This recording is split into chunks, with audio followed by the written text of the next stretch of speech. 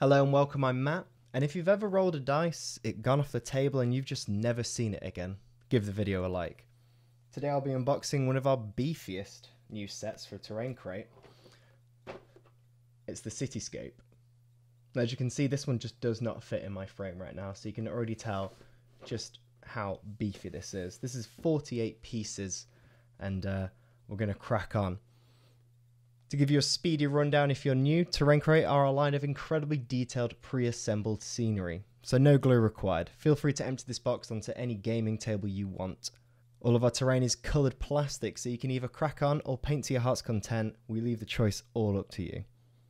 Terrain Crate is a huge range, so no matter the scenario or games you're playing, you'll be able to find something to suit you. And lastly, these are designed to outlast and resist even your most sorest of losers. Now, as you can see, I've had to do some serious Tetris to get this all in frame, and if you've watched the previous videos, you might recognise some of these pieces. This is the best bang for your buck, essentially, in terms of Terrain Crate. So we'll start at the top as we always do. We have 2 cleaning trolleys, 4 arcade cabinets, so 2 that say Dreadbolt at the top, 2 that say Dead Zone. We had some people querying on Instagram, especially if the screens were transfers on our painted versions. Unfortunately, they're not. They are just very skilled painting. I will not be attempting it.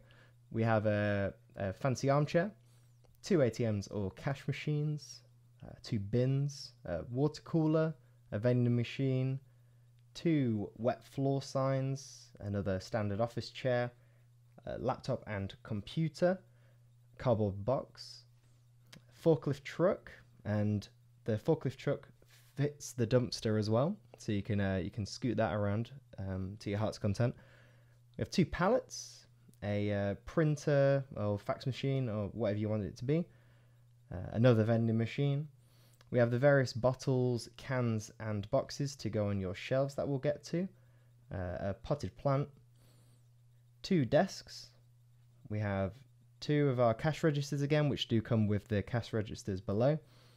2 clothes racks, our shelving units that you can use in obviously a variety of ways, but they come from the Quickie Mart. A pile of boxes, obviously good for a wide variety of things. We have a filing cabinet, 2 seats, and then our 2 magazine racks. So an absolutely chock full box.